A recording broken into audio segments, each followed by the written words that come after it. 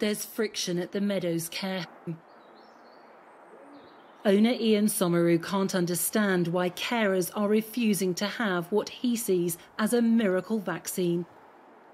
He's got 22 residents and all but one have had the COVID jab. But of his 24 staff, half have turned it down. They're being quite selfish because they don't understand that they're putting people's lives at risk. They come in here on the understanding that they care for the elderly and they have a passion to look after them, and I would bring that into question. So why are you still employing them? I made it mandatory and compulsory on the terms of conditions of employment, but I only did this for newcomers who are coming in here. I can't do it for the ones who were employed before coronavirus came on the scene. 94-year-old resident Irene Clark couldn't wait to get her vaccine and is furious with some of the staff. Not all the staff has been done yet, and I thought they had, but I find out they haven't, and they're putting us all at risk. So do you feel angry? Yes, very angry that they can be so relaxed about it all.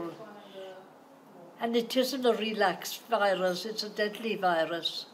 These are some of the reasons staff gave for not having the vaccine.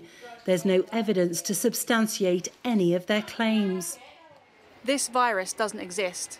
It's scaremongering from the government. I'm a 37-year-old who plans to have children, and I'm not going to jeopardise my chances. I believe it's meant to restrict my freedom as an individual. There is not enough data to prove its safety. One member of staff who has had the vaccine told us others were waiting to see how she reacted to it. If they want to take the vaccine, they can, but I think someone is trying to, see how does it react, and they are watching us. But there's growing concern what's happening inside this West London care home is being reflected nationally.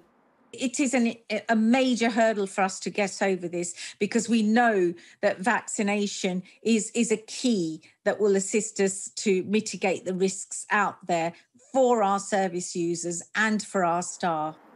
Nearly 40% of care homes haven't yet received the vaccine. What we don't yet know is whether it effectively stops transmission of the virus. If it does, there will be even more questions about who is allowed to work amongst people so vulnerable to the killer disease. Lisa Holland, Sky News, West London.